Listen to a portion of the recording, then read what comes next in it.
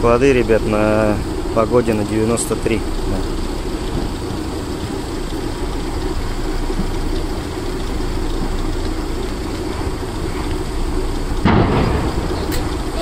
Типа потушит это или нет? Мне кажется, это очень удобно.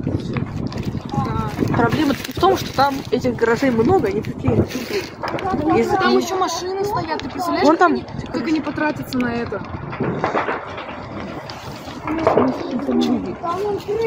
Так людей, там нету людей, там.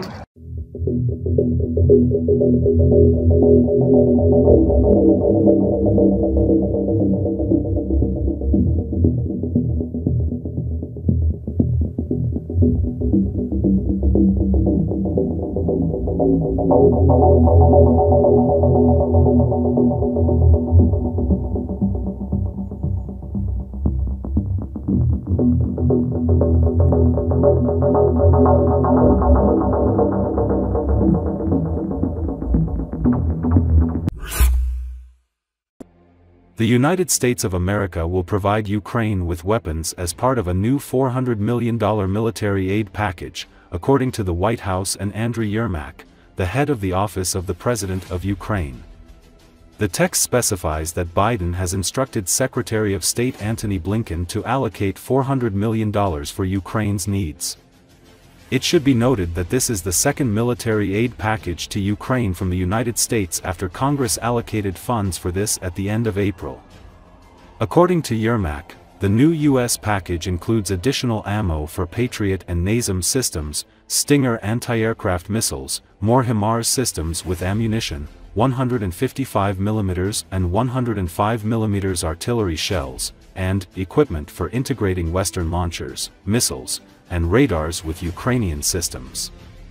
The Pentagon specifies Bradley infantry fighting vehicles, M113 armored personnel carriers, anti-mine vehicles with ambush protection, and trailers for hauling heavy equipment. TOW missiles, Javelin and AT-4 anti-tank systems, high-precision aviation ammunition, HARM missiles, small arms and ammunition, explosive ammunition and demining equipment, coastal and river patrol boats, and means of chemical, biological, radiological, and nuclear protection, are all included in the assistance package. Prior to this, U.S. assistance to Ukraine had been suspended for several months due to funding running out. Immediately following the decision of Congress, U.S. President Joe Biden announced the first military aid package to Ukraine after a considerable hiatus. Later, Ukrainian President Volodymyr Zelensky clarified that the package included long-range ATACMS missiles, which Kiev had long been asking Washington for. The total value of the weaponry included in the package amounted to billions of dollars.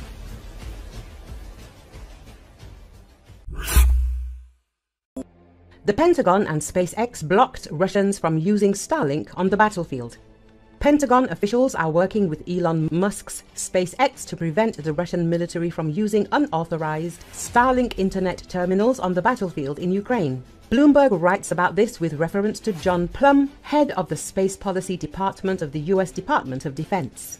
It is noted that in this matter, the United States is actively cooperating with the government of Ukraine and SpaceX. At this point, we have been successful in countering Russian use of Starlink, but I am confident that Russia will continue to try to find ways to use Starlink and other commercial communications systems. This will continue to be a problem. I think we have dealt with it and found good solutions, as with Starlink and with Ukraine, he said in an interview with Bloomberg News. However, Plum declined to go into detail about what methods or procedures are being used to curb Russia's use of portable communications terminals that connect to SpaceX's fleet of low-orbit satellites. Representatives of the Ukrainian government also did not comment. The publication notes that Starlink terminals are still advertised for sale in Russia on platforms such as the Ozon e-commerce site. The sellers claim that they operate on a subscription basis issued in the name of residents of European countries where the technology is licensed. Mikhail Fedorov, Ukraine's Minister of Digital Transformation, said that by May 2022, Ukraine had received 10,000 Starlink terminals,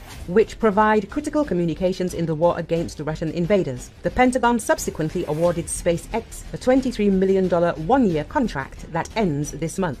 When asked about the status of the contract, space policy spokesman Omar Villarreal said they were working to extend it until November. As you know, from the first months of the Russian invasion of Ukraine, Ukraine has been using Starlink terminals. They help both the military at the front and have been installed more than once in cities liberated from the occupiers so that people can contact their relatives. Recently, the head of the Ministry of Digital Development, Mikhail Fedorov, announced that Poland will continue to pay for the work of more than 20,000 Starlink terminals, which it transferred to Ukraine.